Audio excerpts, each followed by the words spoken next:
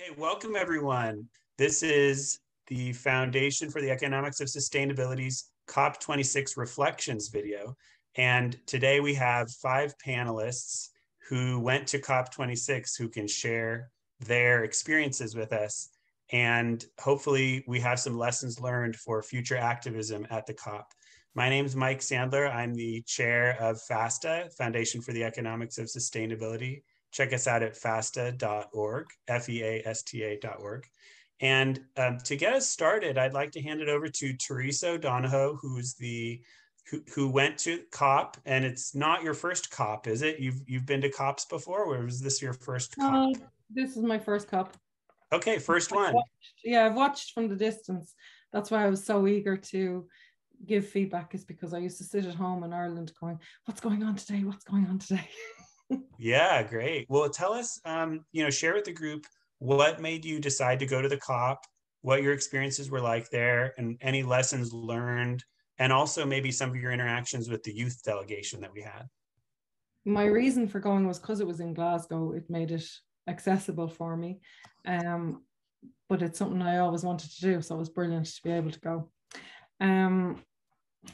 The reason I kind of wanted to go is because from years of listening into what's going on, I get frustrated that this is a talking shop, continuously talking, and the people who need to be heard are not even listened to, and it seems to be all about the oil producing companies or nations. And I wanted to be able to see that for myself so that I could actually report on it. And there's a lot more validity in saying I went there, this is what I had thought might be happening, and this is what is happening, and it is.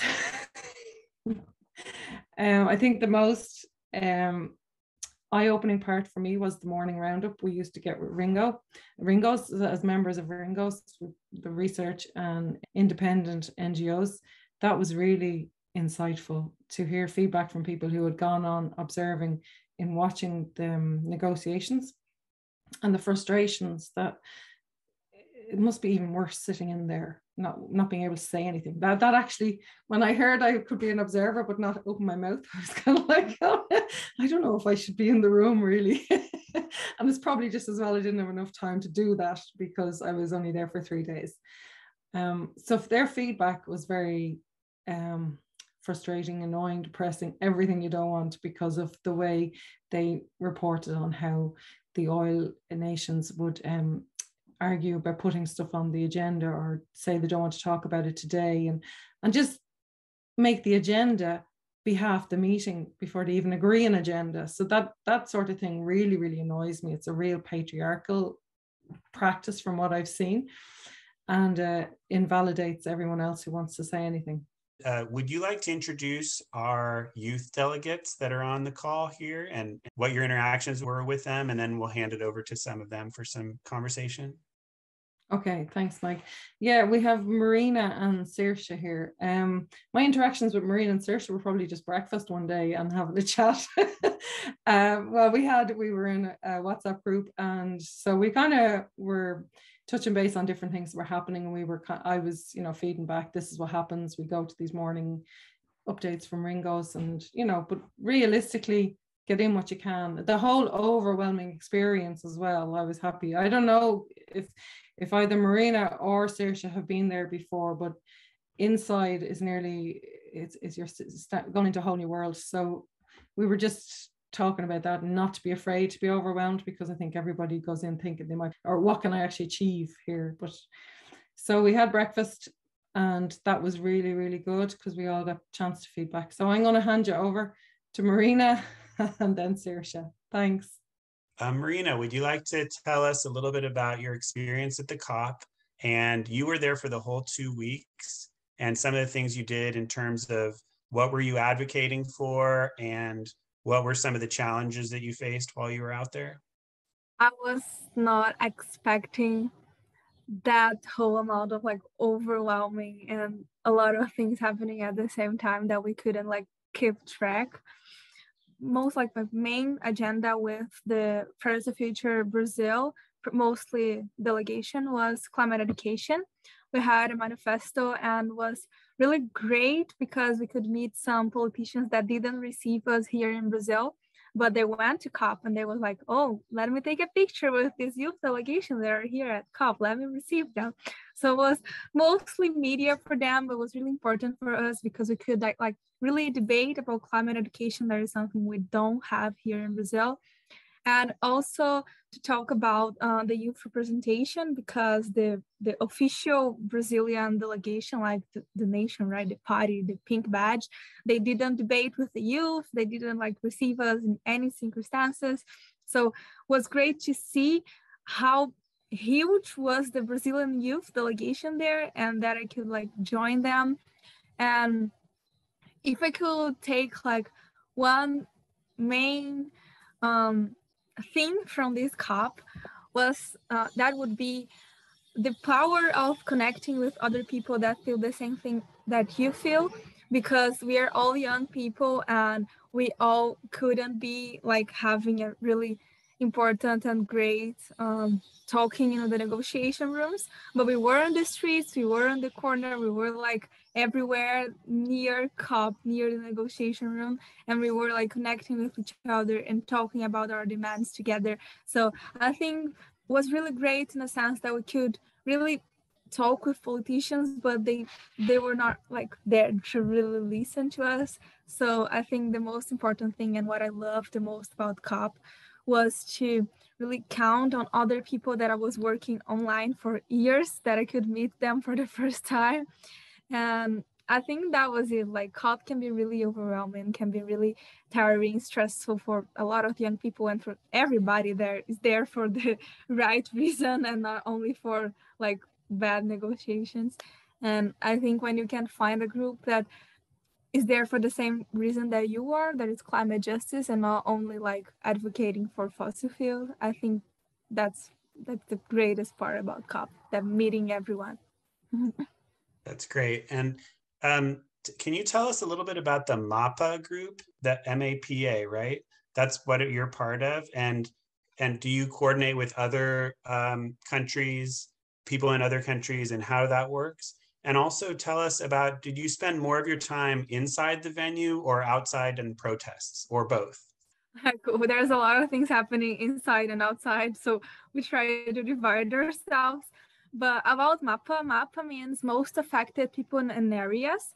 And Brazil is like another word for global south, but also includes BIPOC, indigenous communities, and people most affected in the global north. So MAPA, we had an amazing delegation. Like we did a lot of work before COP to make sure we would have a great representation of, because we know we talk a lot about the colonizing and like climate, how the climate crisis is intersects with like the colonization and sexism, racism, and everything. And we need to decolonize even inside the youth climate movement. So mostly our work with the like Fridays for Future MAPA was to really bring MAPA folks to COP, and for us to don't have only like European young people that is really easy for them to go to Glasgow, and like it's a whole trip, like days traveling to get to Glasgow coming from the global south.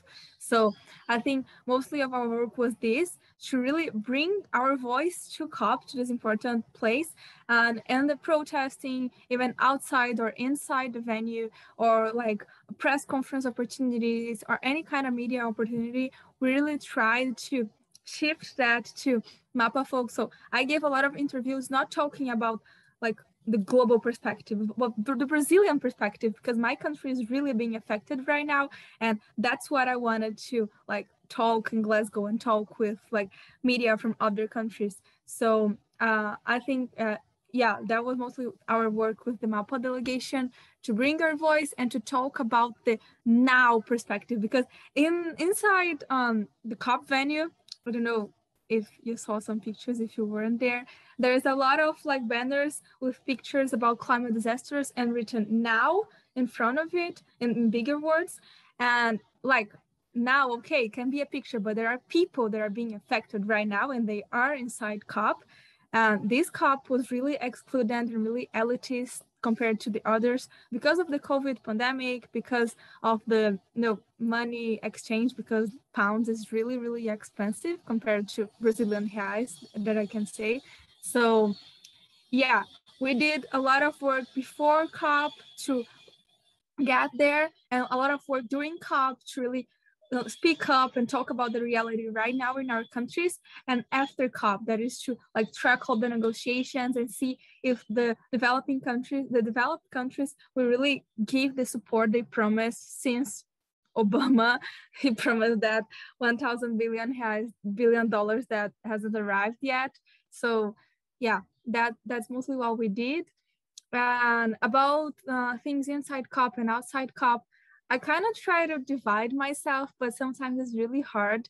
And I think this pressure in so young people to, oh, you need to see what is happening in the negotiations because you need to know what you're talking about, but you also need to go outside and protest and speak up. So there is like a lot of things happening. And like now, 1 week after COP, I was at my house trying to process everything that happened.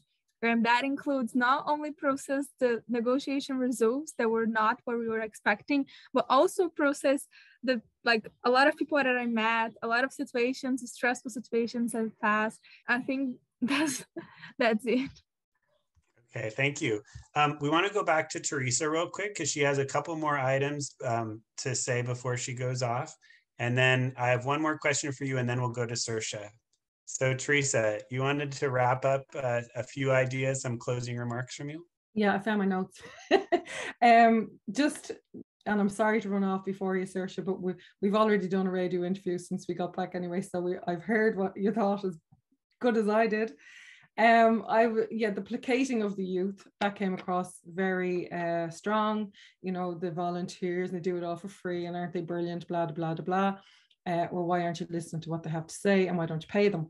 Sorry, that's what I think they should be saying. My sarcasm, I hopefully won't go over people. So it's so condescending to the young people. Then I found, especially in the meeting with the Welsh MP for Future Generations, I think it's Sophie Howe, that was really inspiring. I would love to see us have a minister for future generations. But what became very prominent, because we did have some Brazilian woman, you probably know who it is, Marina, I haven't written down. We have all these people fighting to get to the table and to be involved and to participate. Yet having fought that fight and getting to the table doesn't really matter. We're still not listened to. So how do we jump that hurdle of getting everybody to the table and being heard, so that the people who are outside banging to get in to the table don't come up against the same thing we have as, oh, come on in and join us at the table while you're being ignored. So let's get to the table and be listened to at the same time if we can. And how can we do that? I'd love to see us do that. So there's two things I want us to find out is, how do we get to the table and bring everyone else to the table and be listened to?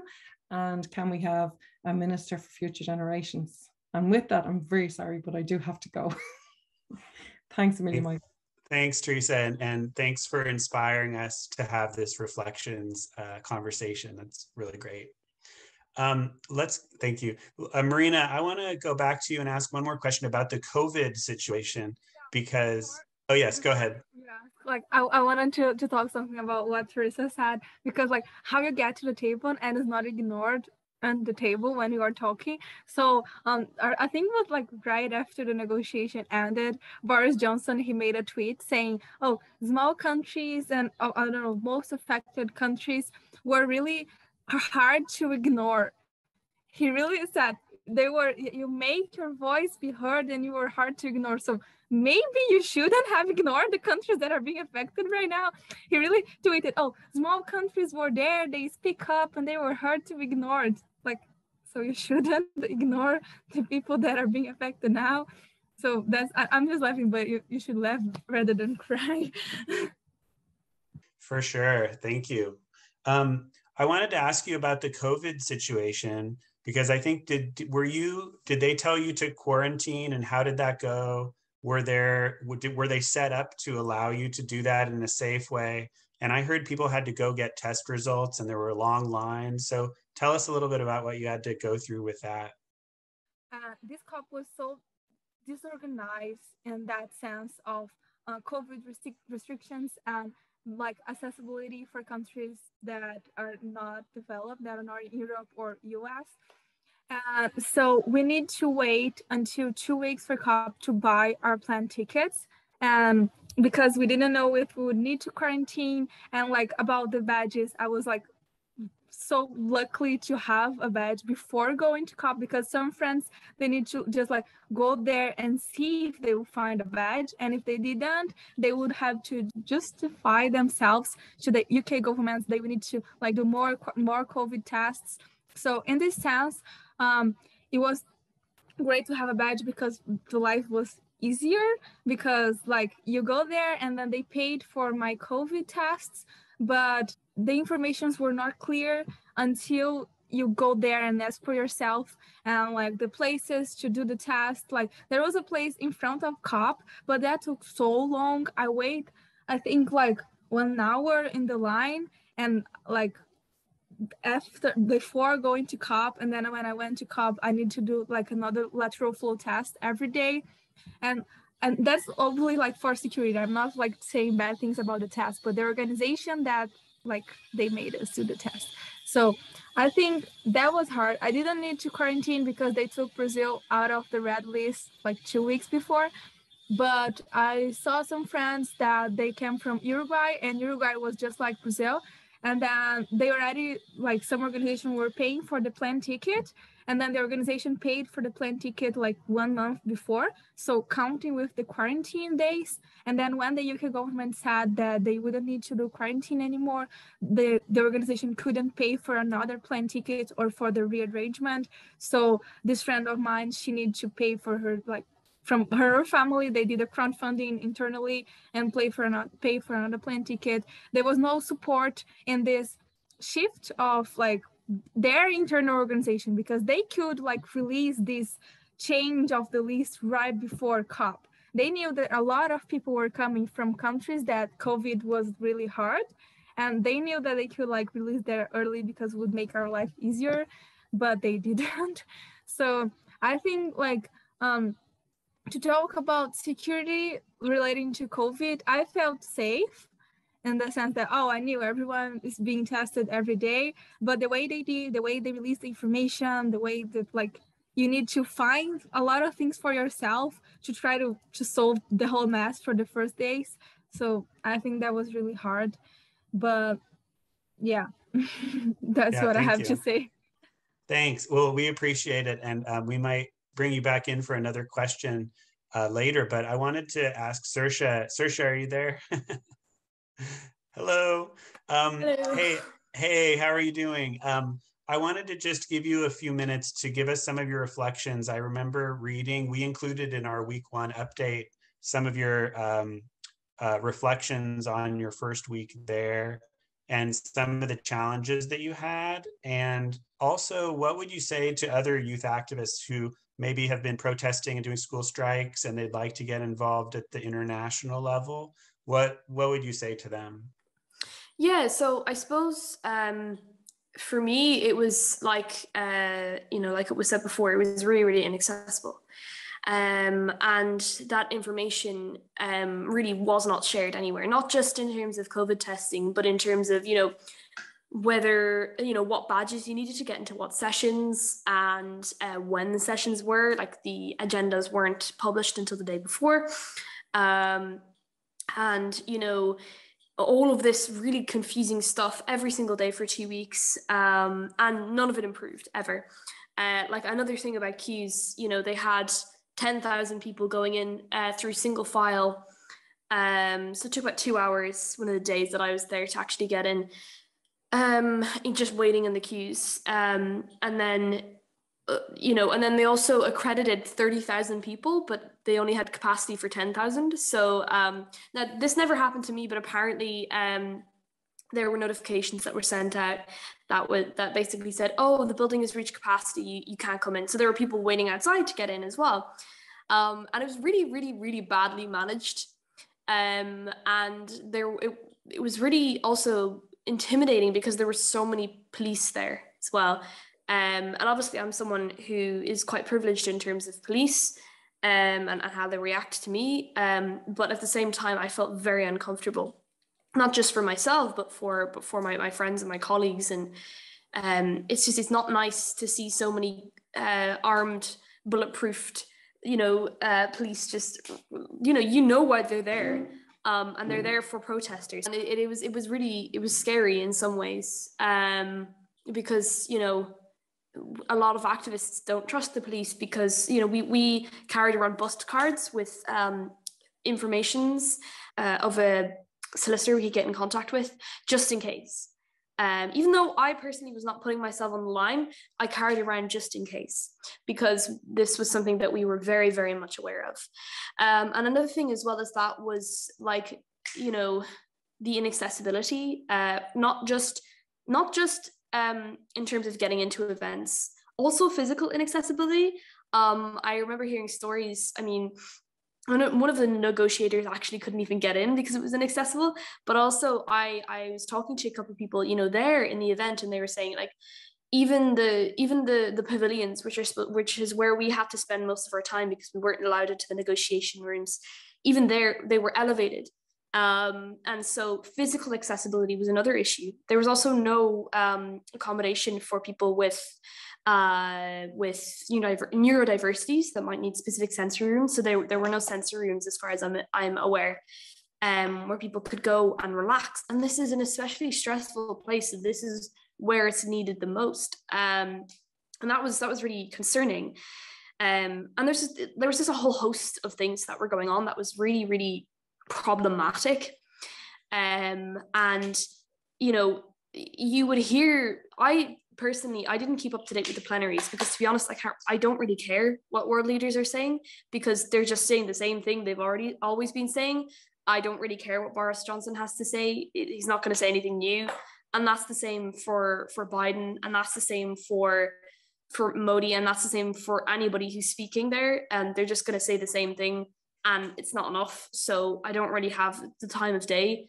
But, I'd been hearing things about people talking about civil society and, how great it was that this brought 30,000 people together from around the world, but civil society were actively kept out of the room. That was what this COP was designed to do, was to keep civil society out of the room. And that's really scary because that's undermining democracy. And so that was something that I was hyper aware of as well at the when I was there.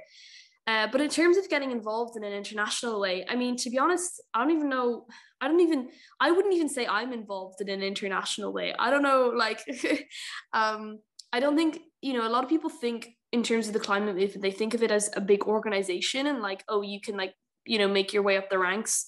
And you can't really do that because, first of all, obviously it's very, very difficult to keep in contact. If one person lives in Kenya and you live in Ireland, and then somebody else lives in Canada and somebody else, so there's that difficulty.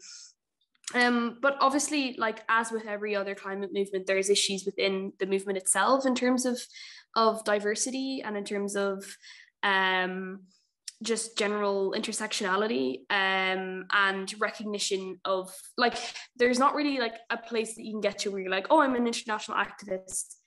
Unless you're a member of a very specific kind of group. So there was a lot of tensions within the climate movement as well, which obviously wasn't easy. But I would say to activists who want to get involved more internationally, just I don't have an exact piece of advice, but I would say, apply for everything you can and just go for it. And sure, look, you're always going to get involved in groups that are very youth tokenistic, and that's just the case. That's what every climate activist has to face, the youth tokenism and the greenwashing. Those are the two things that we all unite us. And I think there's something to be said for reforming a tokenistic system, and I think that's something to be aware of as well. Alongside the protesting, we need the reform, and that was part of the reason why I wanted to go into COP, to see the negotiation processes going on, and to protest, obviously, because that's also really, really important, just as important as the negotiations themselves, if not more. But I think, it's difficult because, to be honest, COP made me lose faith in leaders and made me lose faith in our structures, but it didn't make me lose faith in people. because there were so many people there who were like, we all came together and we were so powerful together. And, you know, even though I didn't get to protest while looking into a world leader's face or something, I know that they were scared of us in a good way, not in a terror, like they weren't terrified or anything, but like they're worried that they're worried of the world that we want to create because they don't have any part in it. And I think they're starting to realize, especially at COP, there were so many young people coming together at that event. And I suppose it's all fine and well reading about, you know, the millions of people around the world, but there it felt real, that people power and the youth power and the fact that this movement is global, it felt real. Yeah, I really miss it at the same time. It was horrible. It was really horrible, but it was also really awesome. I miss all the people and I miss the chanting. And I miss, like, I don't know, Scotland's a pretty cool country. It's very similar to Ireland, but it's a pretty cool country. And, you know, it's just, you know, that people power, that power, you don't get it that often. So yeah. Yeah, no, that's great. And that's a little bit of solidarity. I did a couple protests, the Seattle WTO protest in '99 and a WTO protest in Mexico in 2003. And you get this international coming together in solidarity. It's really exciting. I asked Marina this, and so I'd like to ask you, what percentage or what amount did you do inside the venue versus outside? And was it helpful to have the badge to go inside? I mean, I know it's frustrating inside the venue, but on the other hand, if you don't see it, you only have to rely on other people's descriptions, right?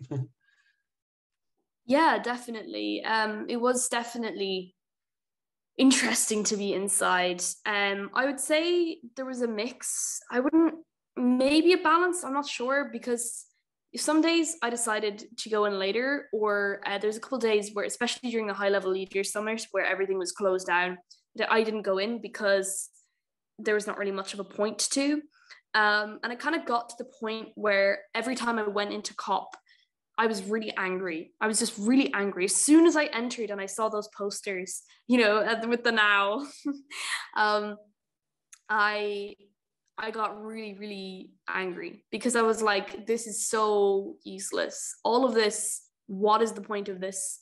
You know, there's so many people here with their business suits and I don't know why they're here and I don't know what they're doing. And they're probably one of the 503 fossil fuel company representatives. Or maybe they're from a company that's trying to hone its greenwashing. And, you know, it felt really, really, really bad.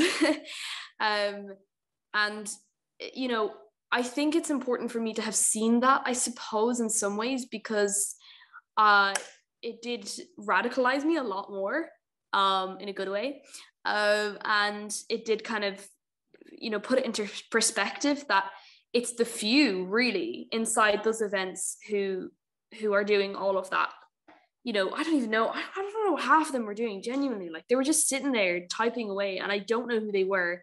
And it was really confusing because it's like, you know, I've never seen so many old white guys in suits in one place. And like, this is not really the place where I expected that. And yeah, I suppose that is a different world. It's an entirely different world. It's a corporate world that you only really hear about when you watch those like biographical drama things, you know. And I suppose that was really, really, really odd. It felt like you were crossing through a portal, and it felt like prison, and it felt like the most depressing place on the earth, and it felt like school, all wound up into one. Like, everything was just, I don't understand half of what I remember. I don't know if that makes sense, but like, you know, there's stupid things, like the food, for instance, was really bad, first of all, but that's beside the point. But it was really expensive and really unaffordable. And I remember thinking, yeah, this is really for the few. And we talked to some, you know, local business owners around when we obviously had to eat out some of the nights. And they were saying how basically like delegations were coming in and they were spending the whole time, country delegations were spending the whole time using taxpayer money to just sit in a hotel. And it's like, you know, a lot of activists had to pay from this from their own pockets. And then, you know, the fossil fuel delegation or the different country delegation, they get to just sit around and do nothing. And that was really, it's a weird world. I don't understand how people can be so disconnected from their ethics and from what's going on around them. I just don't understand. It felt like we were dancing at the end of the world, you know, queuing to the end of the world to watch it and cheer, I guess. But outside, I suppose I would say that's probably where I spent most of my time. I don't really know. Like, again, it went by in a blur. Yeah, I probably did. But outside, like I said, it was such a different world. It felt so much more natural and personable and powerful than those places. Yeah, sorry, I rant a lot. I have a lot to say about this. Thank you. No, that's really great. And we are just so happy to support you guys to be able to go. And we'll be in touch about future opportunities as well. So stay in touch with us. And maybe we'll get more involved in youth climate justice work at Feasta, because it really is very important for you guys to be there, to have your voices heard. And like you said, for the people that are inside that bubble to all of a sudden see you guys and be like, wait, what? Like it'll shake things up, it'll change things. So with that, I wanted to go over to John and ask for some of John's input, just from what you've heard, what your experiences were at COP, and any other kinds of things. I know you had an article that was published just before you left. So anything you'd like to share with the group and for others? Well, it's great to be here and join the debriefing and to hear Marina and Saoirse's and Theresa's experience.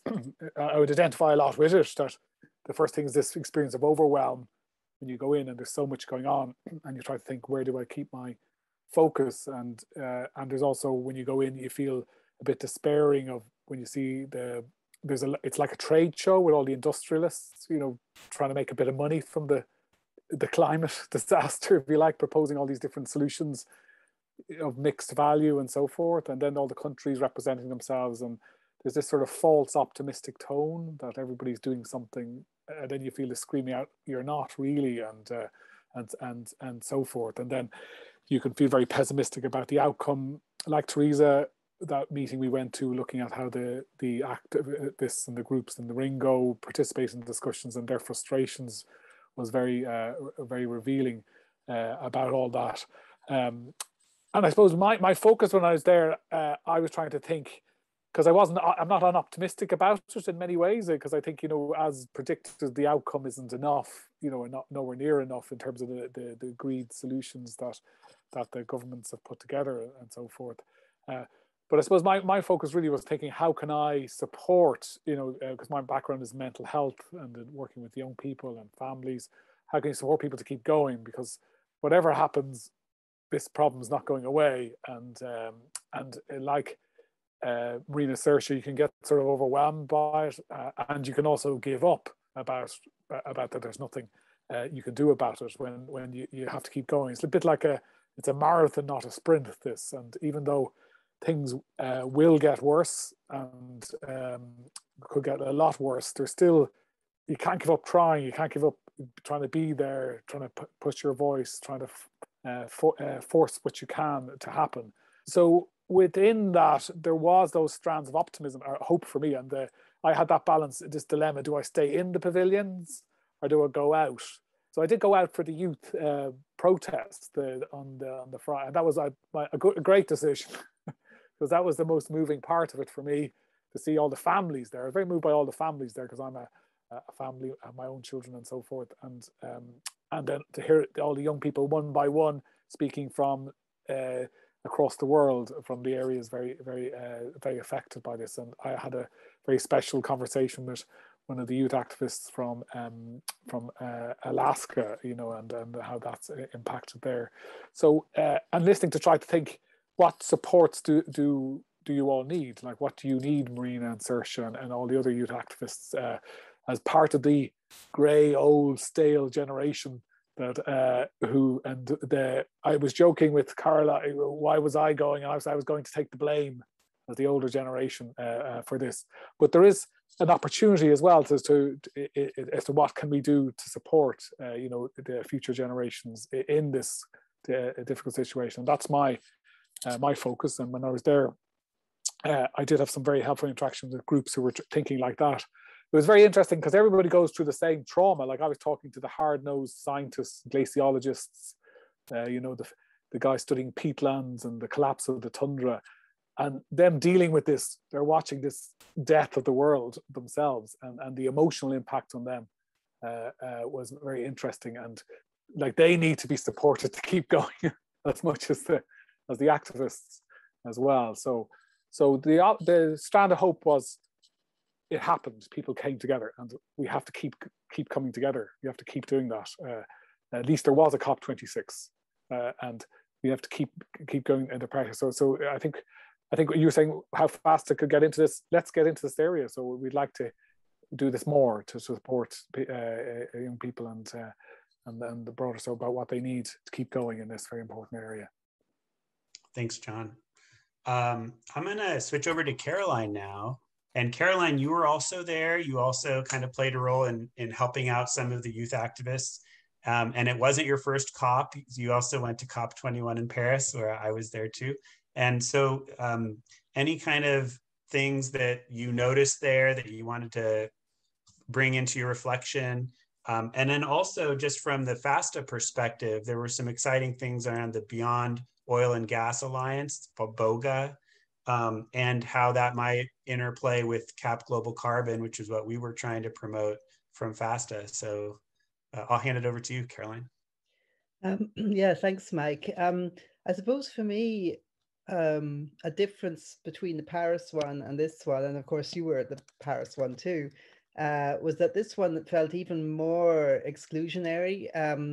I was kind of reminded of an airport. I mean, I was already reminded of an airport in the Paris one, but this one reminded me even more of an airport, because only a small minority of people in the world can fly, and only and of those people, they're predominantly white and and privileged and all the rest, middle class or more.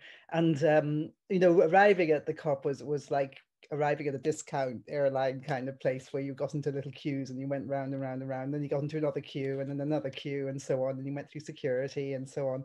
And then when you got in, it was, there was all this stuff up on screens and it was all very bewildering, and you're trying to figure out what's going on, and there's all this hustle and bustle and people rushing around, and people were sort of, like Saoirse was saying, it was hard to tell what a lot of people were doing there, and I would be sort of trying to look at people's badges without being too obvious about it.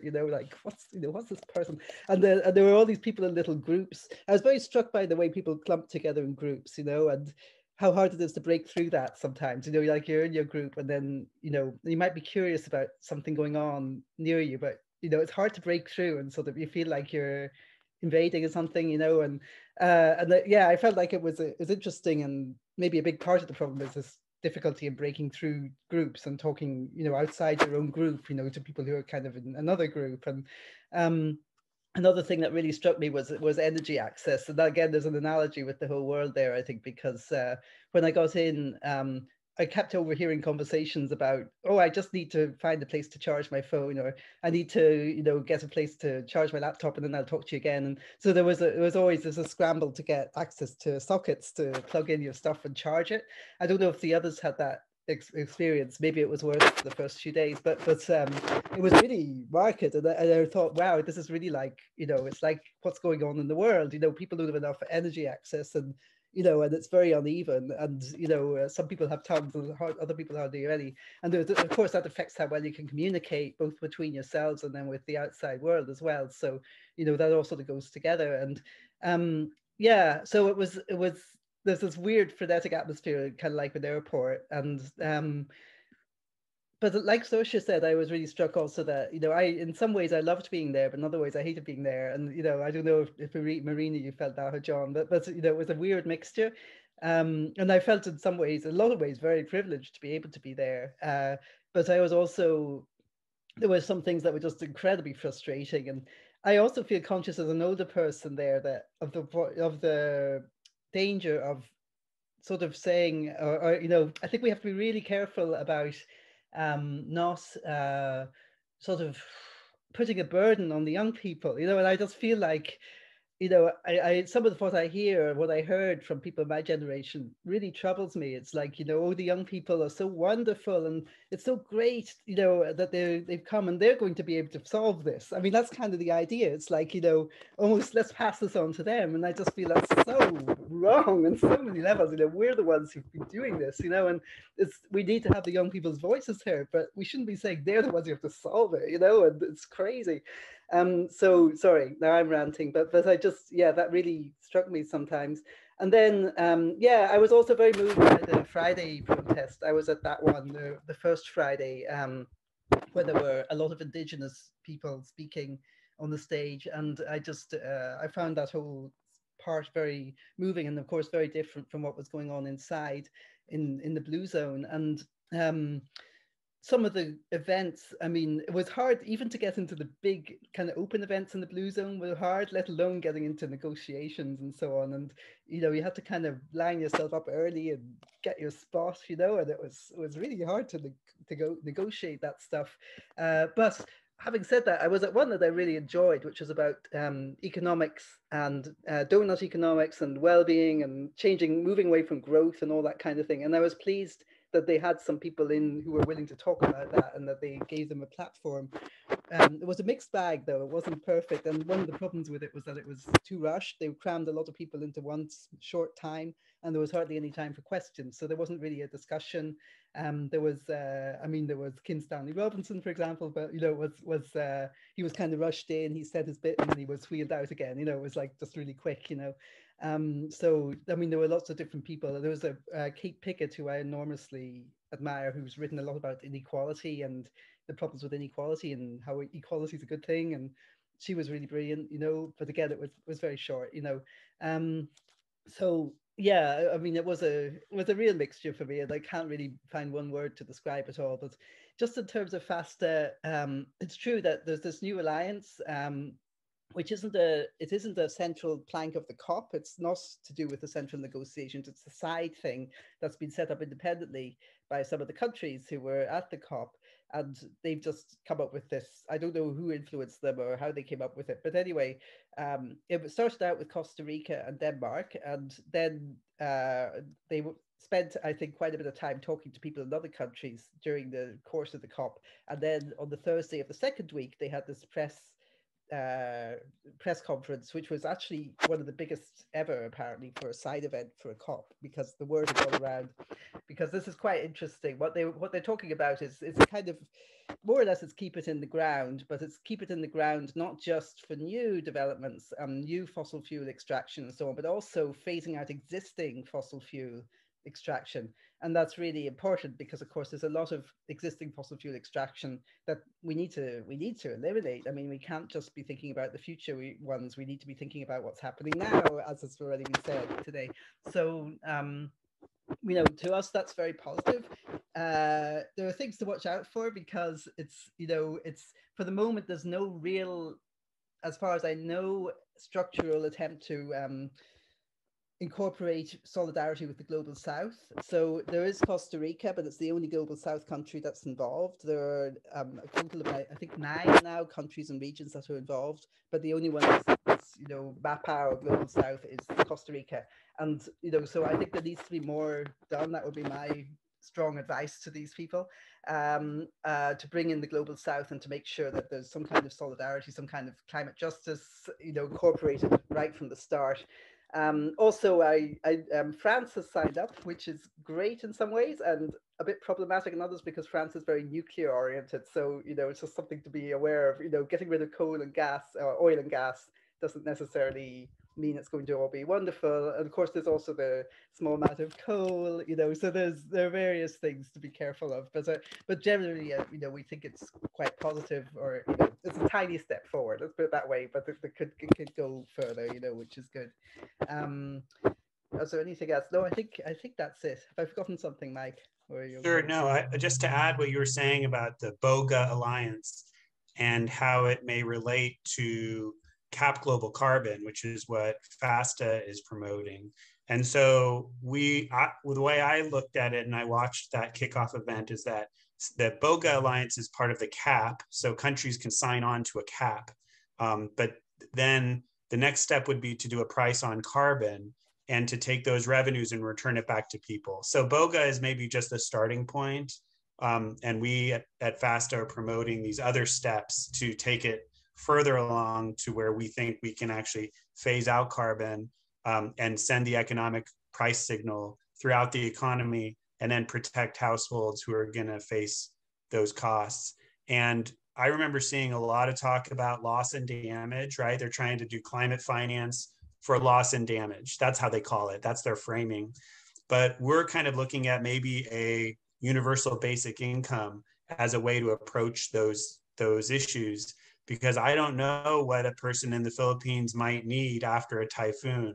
But if we're able to send them money on a monthly basis through the carbon pricing situation, they'll have some money and some support for whatever the next crisis will be, because we don't know what it's going to be. And, we can't predict where these things are going to strike, but we know they'll probably strike everywhere. We have fires in certain parts of the world and floods in others, and so universal basic income could help address that. So I think that's one of the things we've been trying to promote.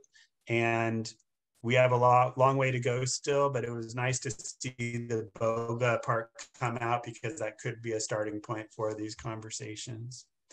So thanks, Caroline. Was there anything else you wanted to mention? I think maybe we covered it. And I guess everyone else, does anyone have any kind of last words here? Or you think did we kind of cover what we meant to do today? I think we did. So great, everyone. Why don't I stop the recording? We'll just encourage folks to go to the Feasta website to learn more. And thanks again for your reflections on COP26.